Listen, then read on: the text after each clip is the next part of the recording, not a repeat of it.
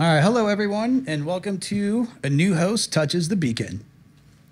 Let's do a quick question. Has anybody here played a little game called Skyrim? Cool. Has anybody played Skyrim with mods? All right, even better. You're gonna love this. I'm excited to talk to you today about how we combined our passion for video games and hacking and applied the hacker mindset to explore the landscape of one of our favorite games in a brand new way. Just a quick note, I will share a link at the end that contains the original blog post and these slides. My name is Devin Clary. I'm also known as a Romac. I am a penetration tester, and I've been taking a crack at this cybersecurity thing for about 6 years now. And down below is my better half, partner in crime, Marlowan Clary, also known as Isney. She cannot be here today due to a last-minute family emergency, so all that means for this talk is that you're just stuck with me for the whole thing. She did earn her place to remain on the slide as she is important to the story. Really, I just couldn't figure out how to remove her without breaking the whole slide, but we won't tell her that. We're both big fans of Skyrim, and this all started as she was gearing up to start a new playthrough. To summarize Skyrim real quick, Skyrim is a very large single-player, open-world, role-playing game that's full of quests, landscapes, magic, and dragons. So what makes Skyrim a great candidate for this project?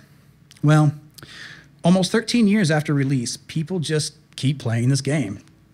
Why? Well, partly because they keep focusing on making content for the Fallout series and not giving us Elder Scrolls 6 anytime soon, but also one of the greatest attractions of Skyrim is the modding community. So let's talk about mods for a second. Mods are developed by fellow players and third-party developers to modify and alter some aspects of the video game. And for Skyrim, there's just so many mods out there. Enhancements to character creations, cosmetics, new quest lines, graphics, and textures, like you see in the screenshot here on the side, comparing a non-modded scene versus a modded scene.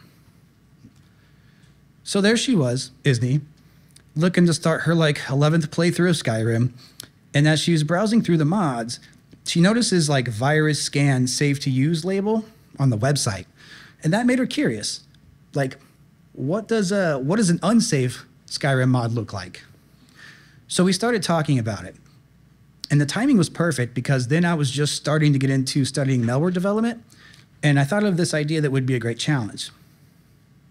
Isney said, and I quote, "I cannot even play this game until we figure out this mystery." So we began planning out on how we were going to make this happen. Some may even ask, is anyone even playing Skyrim anymore? At the time of this recent screenshot, there were more than 24,000 people playing the game. The game has around 22 million owners and had an all-time peak of 287,000 plus players on release. Now keep in mind, these stats only reflect the Steam platform on PC. So not console, GOG, Alexa, fridge, lawnmower, or wherever the hell you could play Skyrim anymore these days. Now keeping those numbers in mind, let's take a look at the bottom part of the slide.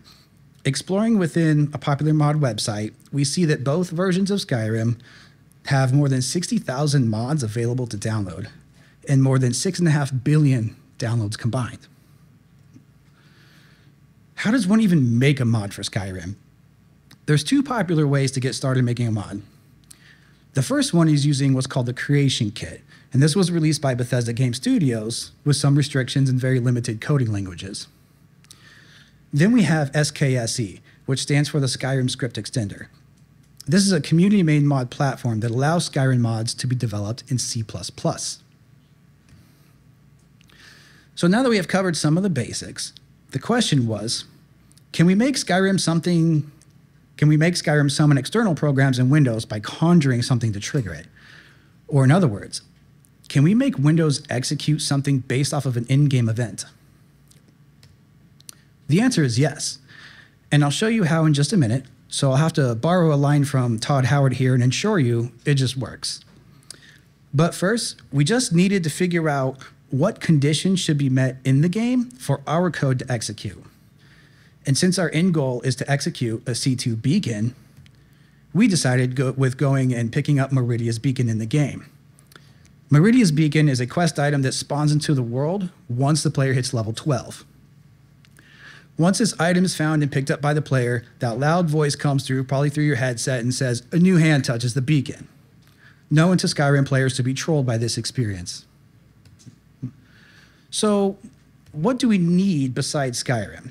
We've tested this on the GOG and the Steam version of the game, so either one of those should work fine.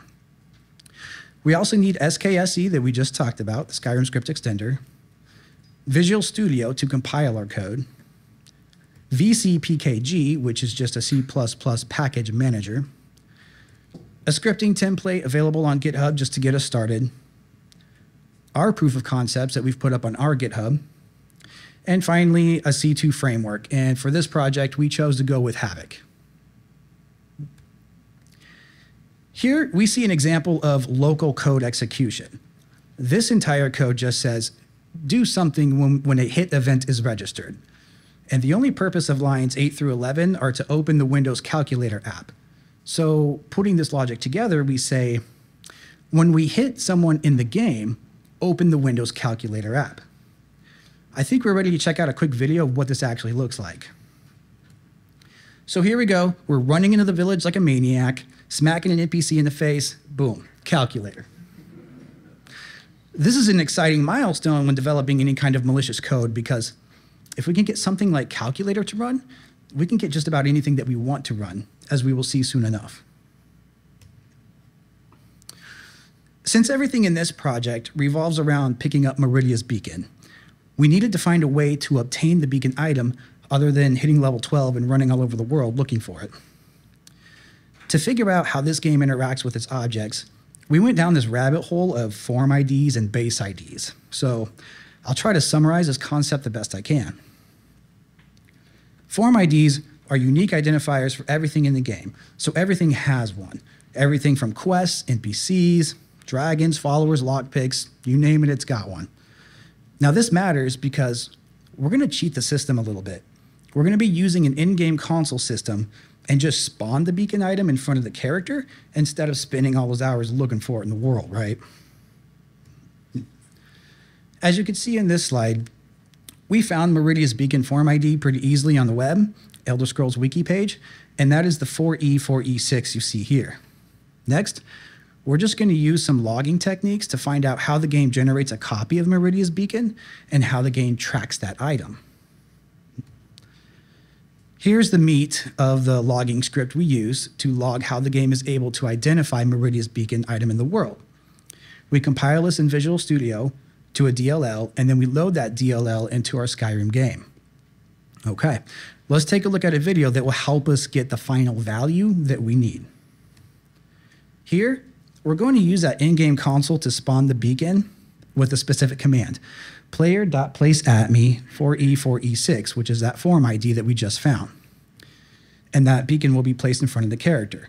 The character picks up the beacon, and then we're just going to completely exit out of the game for now. The objective here is to locate and review the logs located within the game's directory. This will show us how the game recognizes the copy of Meridia's beacon that we just spawned. Here we find that new value, or the base ID, for the Meridia beacon item listed here at 320742. Moving forward, we will utilize this new value to finish our quest. So we go back into the source code of our mod experiment, and we start figuring out how do we use that base ID that we just got to expand on our malicious mod. We see here in line 22, towards the bottom of the image, we start implementing this if statement or if condition that says, if an in-game object that matches this specific ID, 320742, is activated or picked up by the player, execute this following code. Let's take a look at lines 10 and 11 towards the top of the screenshot. We see here this is just where the attacker would put in their IP address and their listening port number. The rest of the script is simply just reverse shell code obtained from the ever-resourceful World Wide Web. Let's see this in action. First, we quickly see a netcat listener on port 8000. We go back into the game, we use that console system again to spawn the item. Hopefully, on a flat enough surface, the roundish beacon item doesn't just roll away on us. The character is going to pick it up, we'll switch back, bam, we have a reverse shell. Cool. Mission accomplished, right? We'll check the IP address listed here with the one shown against on the desktop to make sure they match. So reverse shells are nice, right? They do the job, but we couldn't help but ask ourselves, what can we do to take this concept a step further? As mentioned before, the in-game item is called Meridia's Beacon, so in the oh-so-jolly spirit of the lulz, we're going to upgrade this reverse shell to a command and control beacon. We're using Havoc C2 straight off of GitHub, and notice here that we're using the Windows shellcode format for the agent, which is going to generate a binary file. If you ever tried viewing a binary file as a plain text, you'll recognize this format of encrypted beauty seen at the top of the slide. But how do we get this binary code into our malicious C++ Skyrim mod code? In comes a program called XXD to save our day. XXD is a command line tool that primarily used for creating and analyzing hexadecimal dumps from files. All we had to do was utilize this command line tool to convert the binary file contents to a hexadecimal represented on the left side of the screen. Then we place that shellcode within the C++ mod shellcode placeholder seen in the red box on the right side of your screen. From here, in Visual Studio, we simply build the code, load the mod in the Skyrim, and check the results. This time, we set up 3 separate virtual machine instances, each running Skyrim, all with our new beacon mod installed. We set up Havoc on one Ubuntu virtual machine, and then one by one, we cycle through each virtual machine, each instance of Skyrim, bring up that console command system, spawn the beacon item that triggers our code on pickup. We can see in the video here that each beacon executes separately and successfully calls back to our Havoc C2 server. This is a very small scale demo for a proof of concept, but imagine this kind of functionality already hidden within the popular mod. You'd be seeing a lot more beacons here. And now that we have all 3 beacons, we go through the IP addresses one by one and verify with each Windows host IP address that we see on the desktop. This is definitely cooler than a standard reverse shell. But again, how can we take this concept a step further? So we just demonstrated figure 1 with separate instances of Skyrim running within separate virtual machines. But what if we were able to turn Skyrim into a multiplayer game where all players are synced to the same server in the same world instance? Of course, this is Skyrim, so there's a mod for that too, called Skyrim Together. Let's see what happens when we chain that mod with our mod to further the chaos. Here we see a blank Havoc user interface, no beacons running. And now we're going to simulate 3 players in the game on the same server at the same location. Bear with me here as I cycle through each player to show full control. One of these players is going to simulate as our cyber criminal. And the first thing this player is going to do is open up that console system and spawn 3 of those malicious beacon items straight into his inventory. Next, this player is going to go and drop off 2 of those malicious beacons into a random barrel and keep one for himself. We'll now swap over to the second player, and we're going to have this player go to that same barrel and pick up one of those malicious beacon items. This player is going to open their inventory and show everybody that they do indeed have the beacon item in their possession. The last player will repeat the same steps. It's going to go to that same barrel, pick up one of those malicious beacon items, and expose their inventory to show us all that they have it. Perfect. Now let's switch back to Havoc server and see what happened. We successfully find all 3 malicious beacon callbacks. Excellent. So we built this code off of a pre-existing in-game item, but just imagine the kind of possibilities with proper mod support. Like, for example, new spells could be created, and when it strikes another player, this kind of malicious code could execute. Almost like a twisted game of tag for hackers. And maybe this is all too much, and maybe like a stealthier approach is desired to be taken. Let's take a look at a different path, where instead of a reverse shell or a beacon, maybe we just run some basic system enumeration commands on the target. Also, to change things up and to show the flexibility of this concept, we changed the if condition to execute only when the player dies, so getting rid of the Meridia beacon thing altogether. So only when the player runs out of health, represented in code by the first box, our new code executes and performs a handful of enumeration commands on the target, and then stores those results into a local file. And all of that's represented by the bigger box. Once all those results are collected, that file is then sent to a remote HTTP server set up by an attacker. So let's get a visual of this concept and see what kind of information those commands are able to give us. At the bottom right of the screen, we see this troublemaker get what's coming to him by the fine citizens of Riverwood. As the player goes down, take a look at the top left of the screen, we see a new file gets populated on the HTTP server. Nice. The game continues to run, completely clueless of what just happened. Let's review what kind of juicy details the attacker was able to obtain from the victim. For the best demo of this, instead of using like a test environment, I actually ran this on a computer that's used day to day and just redacted anything sensitive. Details obtained included local username, local admin accounts, personal username and email accounts for various services such as like Microsoft, Adobe, GitHub. There's even some of my remote desktop IP addresses and usernames saved here. Next, we find the good old system info results, informing us of the target's operating system and security patches installed. Not shown here, but we could have just as easily obtained like third-party software that's installed on this host, helping a malicious actor discover various attack paths. Here we see SMB shares available to this specific host. These kinds of details can give an intruder a decent idea at mapping out the target's environment. And finally, my favorite part.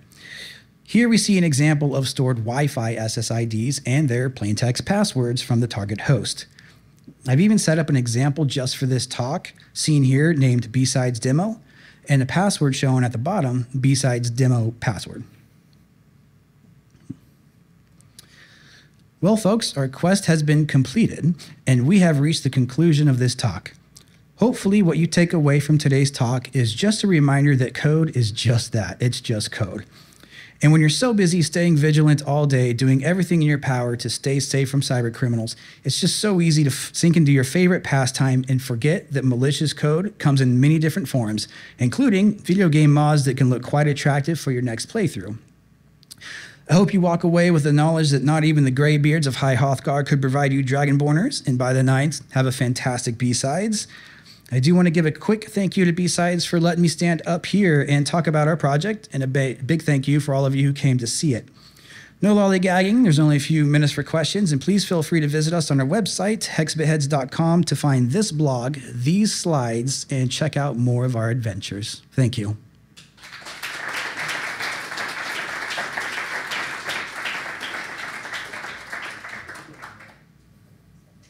I don't know if do we do the microphone thing in here? Do we have one of those? I can shout. Sure.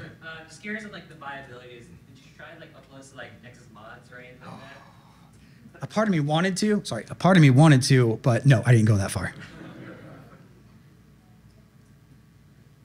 Yes? Do you have knowledge of these inexploded in the wild, the bots that are actually being used by the actors? I don't. And the hard thing is, and I've thought about this, is like even analyze this one.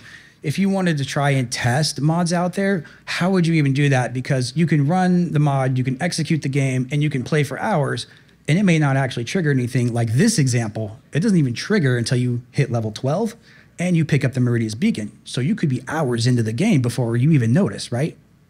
So, good question. Yo.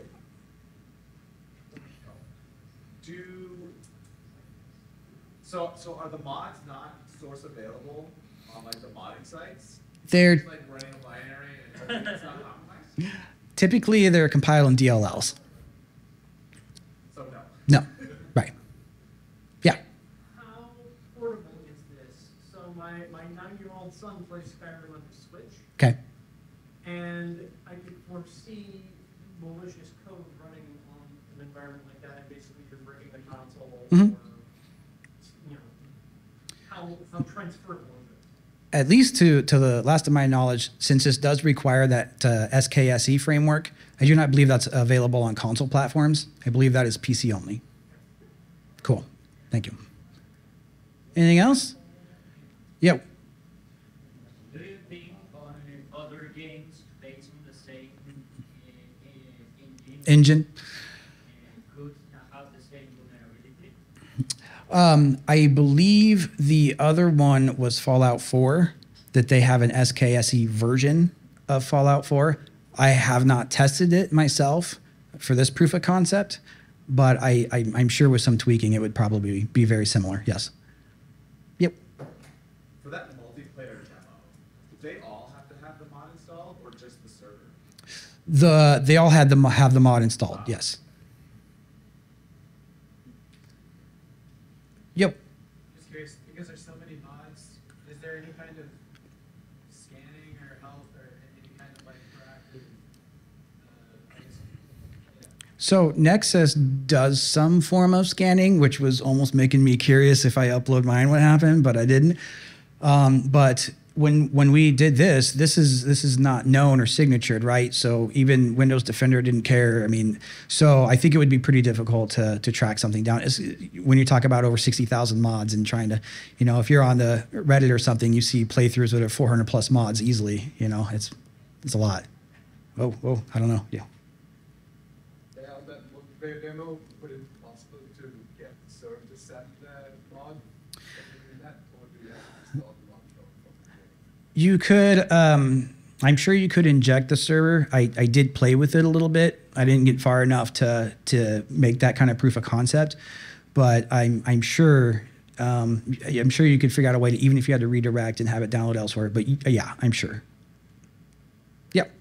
What's the limitation? And you work with mostly command prompt tools. Could you use PowerShell? Could you use WinRM? What's the limitation? As long as it compiles in C++, yeah, and executes there. I did use CMD because specifically the netsh command that took the Wi-Fi stuff, that was the only thing I got to work, and that took a little tinkering. But sure, I'm sure you could, have a PowerShell alternative as you wish. Yeah. This might be just a guess question. Do you know how many Skyrim installs are on corporate machines versus personal? Yeah, I'm just asking for a friend. I guess it depends on where you work and what you're doing on late night shifts and when you're supposed to be working, but no, don't have any numbers like that. And if you haven't already, I do have a couple sticker things left, but yes, go ahead. Do you have any ideas as to potential defenses against techniques like this? Is this something that SKSE could be patched to not allow arbitrary people to be run, something like that, or is this something that is really only determined by the content of the mod itself? There probably could be some defenses built on SKSE, but we do also have to give those guys enough credit because they put in a lot of work to get to as far as they did. So anything beyond that, I mean, it's just, it's hard to try to convince somebody to sandbox Skyrim for an entire playthrough to make sure you don't have any listeners pop up, right? That's insane. Yeah. In that same line of questioning about did you look at any logging or anything to see it's just Skyrim.exe, the parent process for the system calls? Skyrim, yes, Skyrim SE.exe because it was using the special edition. Right. Yes. Cool. Good? Awesome. Thank you so much for coming again. I got a couple more sticker packages up here if you didn't get one.